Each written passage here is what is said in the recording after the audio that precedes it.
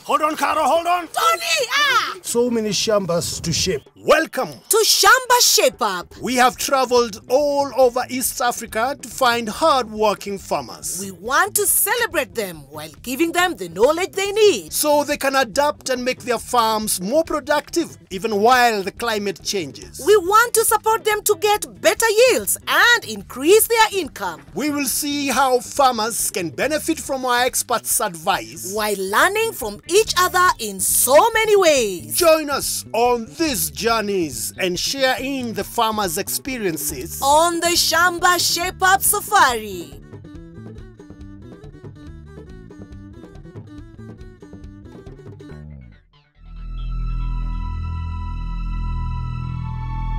Tony, we are lost. Where is this? Caro, come. You see, we are in Lugari Forest. Lugari Forest? Yes, so the Shamba must be... there. Come with me. No. This way. Come on. It's a dead end. Let's try here. Okay.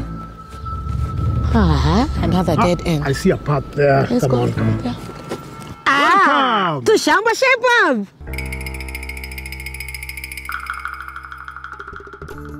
Today we're in the western county of Kakamega.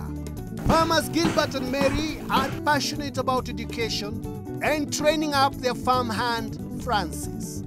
Their Shamba is 9 acres and currently has 2 dairy cows, some rabbits, beans intercropped with maize, leafy vegetables, beehives, and some improved local chicken.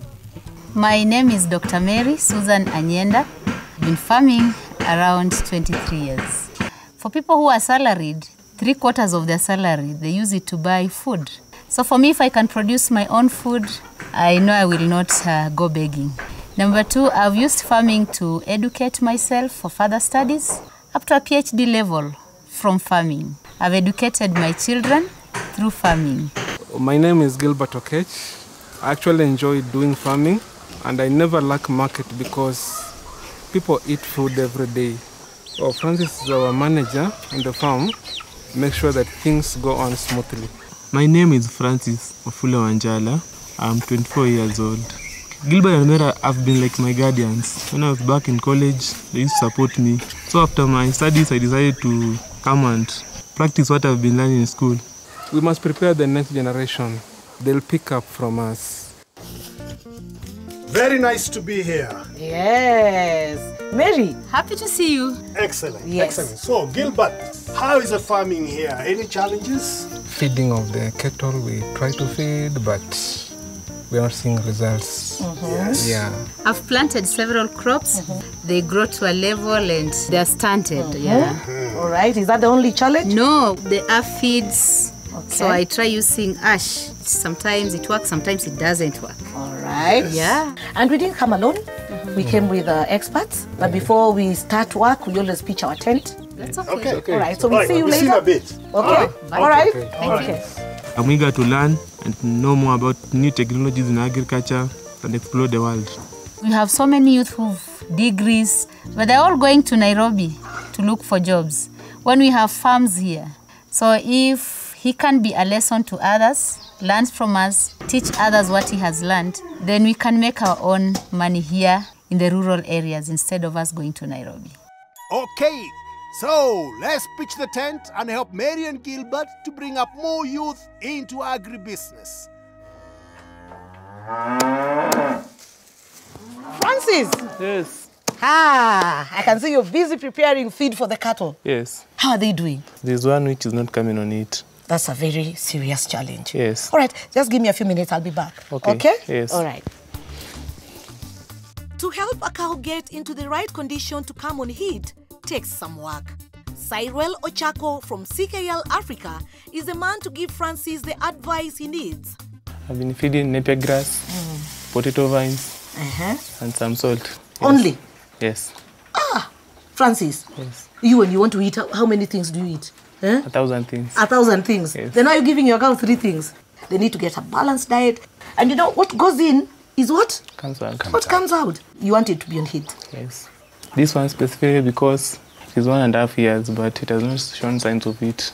A good cow is supposed to come and eat as from 65 to 90 days after calving down. You see, you have waited for another 1.5 years, which is a loss in the farm. First, we have to look at the environment. Where does the animal stay? When the place is comfortable, we expect something from the cow.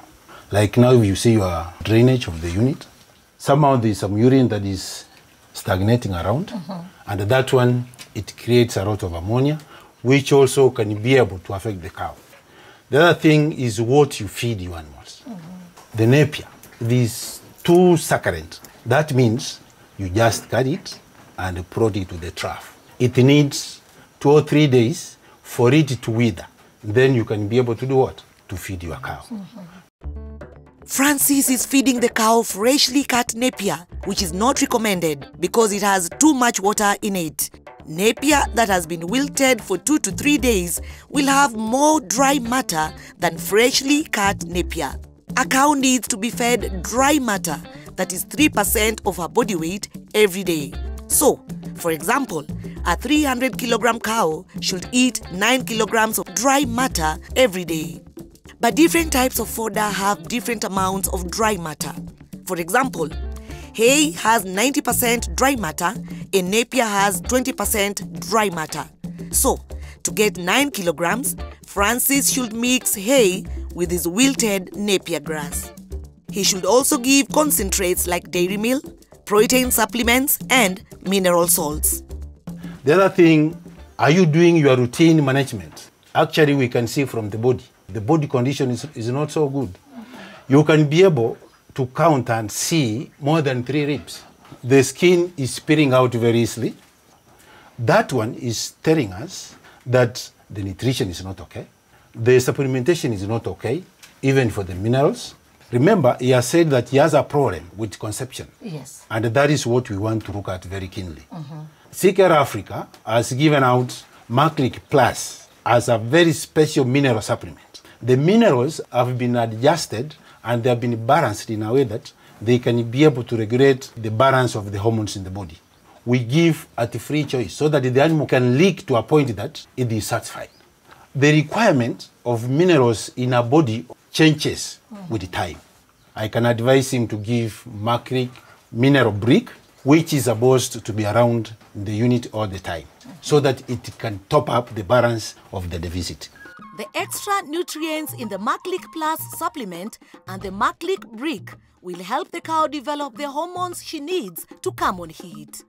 So once the hormones are balanced, the animal will actually come on it if the nutrition is also done rightfully. As Carol said, we have to do a balanced diet and even the water. I'm happy I can see there is water here, and that water must be of good temperatures, not so cold. If you do that, in the next 1 month, your cow must come on it. And we hope by the time we are coming back, all these spaces will be filled with cows. All right? Yes. Thank you very much, Ochako. Thank you, Carol. So, let's get started following Ochako's advice to create better conditions so the cow will come on heat. First, we need to clean up the cow shed.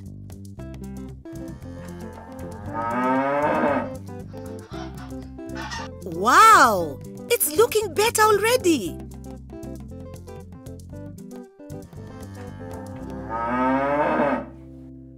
Animals can tell you when they need feeding and water. Plants also do, using signs. There are clear signs that a crop doesn't have enough nutrients. Ignore the signs and you risk losing some of your crops to pests and diseases. We have asked Frederick Mbala from Safi Organics to help Francis find out how to improve the health of his soil. So maybe you start us off by telling us the importance of fertilization in a plant. Okay, fertilization is the additional of extra nutrients to the soil. Plants have used the nutrients in the soil, the nutrients have gotten depleted. The farmer needs to add nutrients into the soil. Is there any need to test the soil before applying the fertilizer? Before a farmer comes to source for a fertilizer, he has to test his soil first. A soil test should be done at least every 2 years. It will tell you what nutrients your soil has and what nutrients your soil needs for the crop you're planting, plus how much fertilizer you should use. Using fertilizer without knowing the amount the soil needs means you can end up with too much fertilizer, which can harm the crops and the soil. What is the importance of good soil health? A good soil health is a soil that has got enough nutrients, the nutrients like the NPK that are essential for the plant growth. As well as giving the soil nutrients, adding organic matter such as compost or manure will improve the soil's structure, allowing movement of air and water and better root growth, as well as providing a good environment for microorganisms to grow. What is NPK? NPK is nitrogen, phosphorus, potassium. Those are the key nutrients that are needed by the plants. Nitrogen is essential for the plant growth, especially for the vegetative growth of the plant. Phosphorus helps the plants for the root development. Potassium for the growth of the whole plant. Tell us signs of a plant that is missing the three main ingredients that you've mentioned, N, P, K. The potassium and phosphorus are for root development. If you observe that your plants are stunted, they are dwarf, they are not growing, then your plant is lacking phosphorus and potassium. Plants need phosphorus and potassium to develop healthy roots, which can absorb nutrients from the soil. Making sure your soil has enough phosphorus and potassium will help your crops produce a better yield. Plant lacks nitrogens, the leaves tend to turn yellow. A plant with enough nitrogen will have healthy green leaves that can absorb sunlight and uses its energy to produce fruit. What are the basic principles that a farmer should know? The 4R principles for a farmer is the right source of fertilizer, the right time to apply the fertilizer, the right rate to apply, and the right place to place the fertilizer. The first of the 4 R's is the right source. Why is the source important? The source is important because you have to see the composition of the nitrogen, phosphorus, and potassium, and also if your fertilizer is certified. The second of the 4 R's is the right time. So, which are the best times for a farmer to use fertilizer and how? During planting, you plant with the fertilizer, and then during top dressing, depending on the variety, other plants take like 45 days, then you top dress. Fertilizer needs to be applied during planting to help the crop to germinate well. A top dressing fertilizer is applied after planting at different times according to the type of crop. Now, the third R, the right rate. Francis, Yes. when you're applying fertilizer, how much do you use? Just apply. Just get fertilizer and just... Yes. Francis needs to use the right amount of fertilizer. Using too little will reduce his yield. Using too much will cost him more money, which is bad for business. And now for the final R, the right place. Where should the fertilizer be placed on a plant? It depends which fertilizer it is. Organic fertilizer doesn't have a burning effect, doesn't have a scorching effect than the synthetic fertilizer, then it will burn your plants.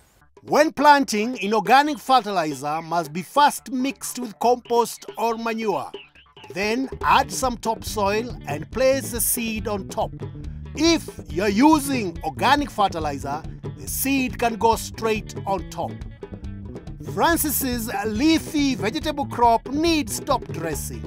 He is using organic fertilizer which can be placed directly on the plant. If you're using inorganic fertilizer, it must be placed 10 to 15 centimeters away so that it does not burn the crop.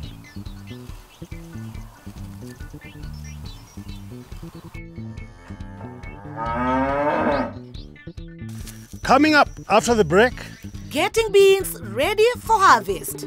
and keeping chickens free from disease.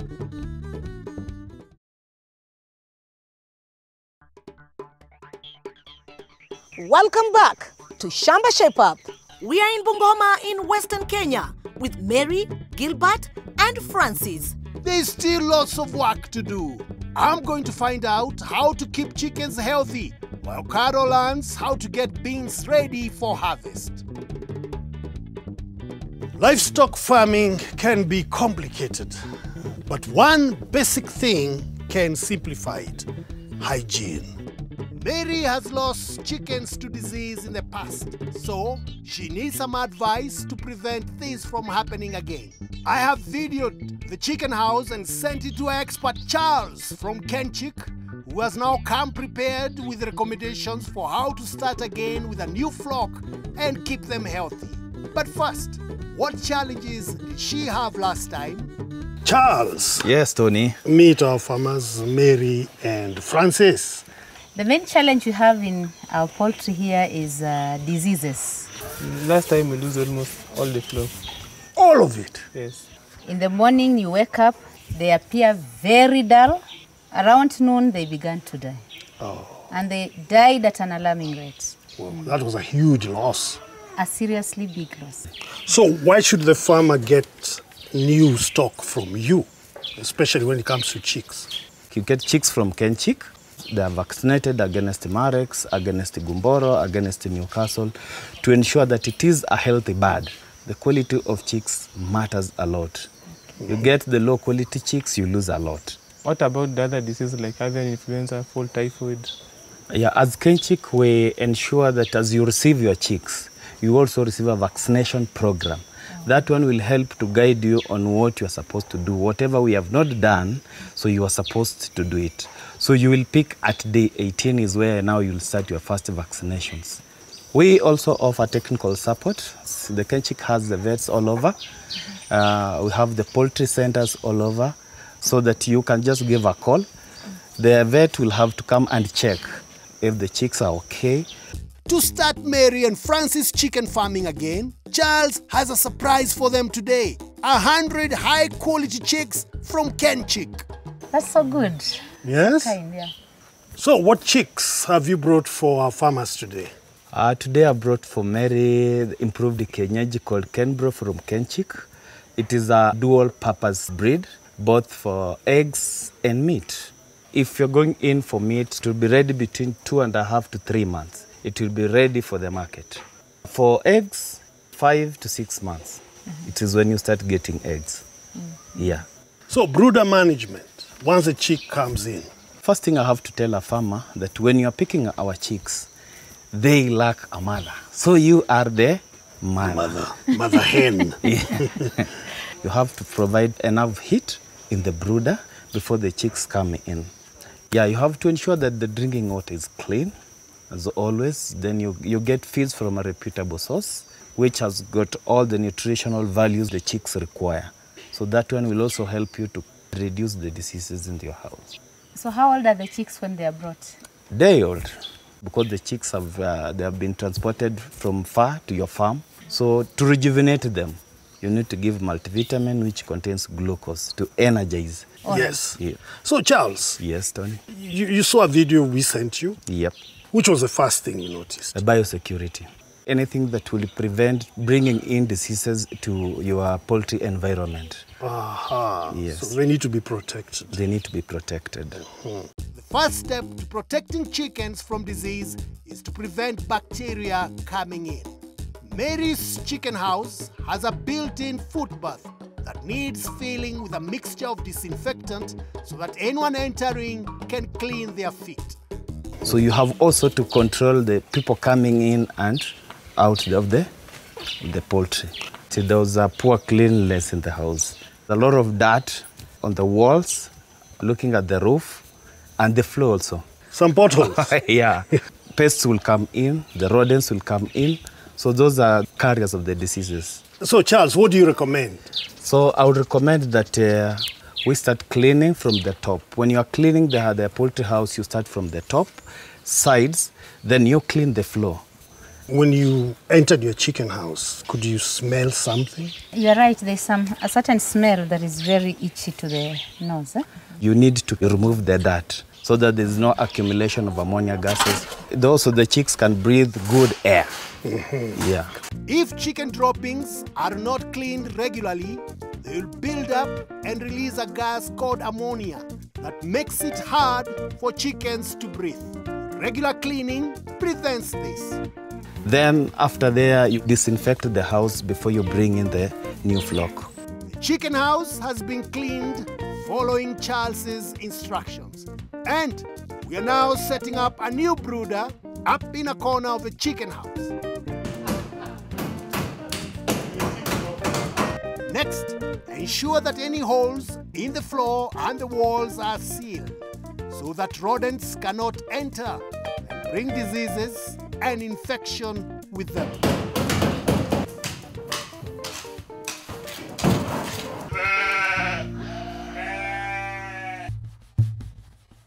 Welcome to the Shamba Shape-Up Weather and Farming News for Kenya. In the coming week, we expect very little to no rainfall across Kenya. North, Upper and Lower Eastern, including Mandera, Wajir, Isiolo, Meru, Tharaka, Kitui, Makueni and Kajiado, will see very low rains of less than 5 millimeters across the week. Lower parts of Garissa, however, will get up to 25 millimeters total rains. The coastal counties will get low to moderate rains, ranging up to 25 millimeters in the week. This includes Lamu, Kilifi, Mombasa and Kwale. However, Tana River and Taita Taveta will see low total rains of less than 5 millimeters. Central Kenya counties will see very low rains of less than 5 millimeters across the week. This includes Laikipia, Nyandarua, Nyeri, Murang'a, Kirinyaga, Embu, as well as Nairobi and Kiambu. North, Central and South Rift Valley counties will have low to moderate rains ranging between 15 to 50 millimeters across the week. This cuts across Turkana, Samburu, West Pokot, Baringo, Uasin Gishu, Kericho, Bomet, Nakuru to Narok. The Western and Nyanza regions will get moderate levels of rains ranging between 15 to 50 millimeters in the week. This spans across the counties of Busia, Kakamega, Bungoma, Vihiga to Siaya, Kisumu, Nyamira, Kisii and Migori. For more tips and detailed weather forecast for your area, get in touch with Shamba. Call 0711 082 606. See you next week on the Shamba Shape-Up Farming News for Kenya. Hey there! Do you want more information on the topics being discussed on Shamba Shape-Up? We are bringing you the Shamba Shape-Up podcast, where you can get farming information and tips anywhere, anytime. Join us as we discuss good farming practices and dig deeper. Now, where do you get this podcast? Easy. WhatsApp the word podcast to Shamba on 0748 153 120 to get a link to the podcast. You can also Google us, Shamba Shape-Up Podcast. Twende kazi. There are so many steps to getting your crops ready for harvest, and management is key. Gilbert enjoys growing beans and his current crop will soon be ready to harvest. I've asked Millicent Barasa from Bubai Limited to find out what Gilbert needs to do to get the most from his crops. Beans is a source of proteins, and in this area, beans do very well. Maybe just to ask, what quantity do you get in a acre? 3 bags per acre. Do you know that you can get up to 13 bags? I was not aware. It's possible. When you use the certified seed, like this one we have here, the Bubai seed, you are sure of germination.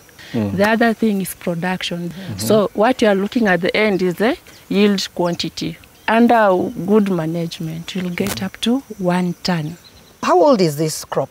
2.5 months. 2.5 months. Yeah. So we are heading towards harvest. Yeah. What do you think is the main challenge you're having with your beans? The main challenge is disease that normally affects them. The crop is at flowering stage, though affected by the aphids. And then the bean virus has also attacked the crop at some point. Unfortunately, the virus can't be helped, but you can control the aphids to stop it spreading. Ask your local agri-dealer for the right product or call Shamba on 0711 082 606. Another thing maybe I can talk about is the weed management. Yes. And then at this stage, the crop should be a bit greener. Okay. Yeah, so maybe what you can say, nutrients, there's some deficiency. From this stage, Millie, what is the management of this crop? So at this stage, the crop is supposed to be supplemented by the fruits and flowering foliar fertilizer. Then after it has podded is when you do the final weeding. Okay. So after the final weeding, you'll be awaiting the maturity, then you do the harvesting. Weeding will keep the whole crop healthy until it's time to harvest. And applying foliar spray will help the beans to pod. You're only supposed to harvest your crop when all the leaves have shed down. So the pods should be brown and all the leaves have shed. So you are supposed to harvest on a dry day. So you pull the beans one by one, you shake, the soil has to remain in the field. Then after that, you go take it to a cool, dry place under a tree or those people who have shades. Get a tandarua, put it down, then put your beans on it. Tandarua is like a tarpaulin. Yeah, actually tarpaulin. Yeah. What does it help with? So tarpaulin will help in, like the beans will not be able to get the moisture from the underground in case you have stored your beans outside. Also at the top, in case the rain comes, you just cover it up. Okay. Yeah, so beans really fear water. So any water drop, the beans will tend to germinate again. Okay. Yeah. So from then, your crop will dry and then you have to turn every now and then so that there will be no decomposition beneath. Yeah. So they've harvested, it's dried. How do they store? After drying, check the moisture content. Actually, you are supposed to store your beans when it's 12% moisture content. It will take you up to 2 years without getting bad. Did you know that? No. Now you know. To check the moisture content of your beans or any grains, use this simple moisture meter found in most agrovets at an affordable price. This is important because too much moisture may cause the beans to rot and also to grow aflatoxin, which is bad for your health. To protect the beans from weevils and other pests, use hermetic bags which are airtight so no pests will survive inside the bag for lack of air. Putting the wooden base is very good during storage. It also prevents the rodents from attacking the beans, and then it also helps in the moisture. The beans will not attract the moisture from beneath. And then the room should be well aerated. And then the beans should not touch wall to wall. It has to be within the center. Why is that? The first thing helps in, again, the moisture. So, to get the best out of your beans, keep the moisture content low. Store them in hermetic bags. Wow! The chicken house is looking good. It has been thoroughly disinfected. The food bath now has disinfectant. So, goodbye to diseases. The new brooder looks amazing. Well done, Kamau and the team. It's time to meet the new chicks. Wow! What a good house. Yeah? This is so nice. Look at that. Just look at that. Yeah, totally. There you are. There you are. Wow! Thank you. Shall we help you? Right. Voila! Wow! Very healthy. Oh, there you go. These are good quality chicks, and Kenchik is here to walk you the journey till the end. So, Mary and Gilbert's farm is shaped up. And they have the knowledge they need to make a success of farming in the future. Well, I learned a lot. It was interesting, actually. So I'm very much appreciative. And as a teacher, we've added you more knowledge, haven't we? Yes. Today with Shamba Shape Up, I've gotten the skills I didn't know. The mistakes I've been making have been corrected. Where is the money? In the farm. In the farm. Good. Did you hear that, Francis? Yes. Where is the money? And agriculture. Yeah. Good one. You're okay, our work here is done. So, bye!